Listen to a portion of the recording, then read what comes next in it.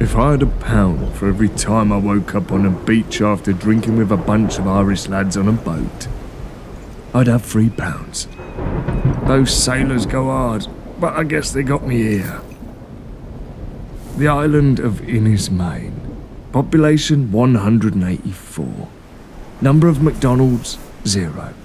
Starbucks, 0. H&M's, 0. But what they do have is time and history and the will to do things right. Like this farmer's jacket from the Inis Meáin Knitting Company. They have been making authentic Irish knitwear since the 1970s, and it shows. They're not branching out into shoes or energy drinks or NFTs, whatever the fuck they are. They know what they do, and they do it right.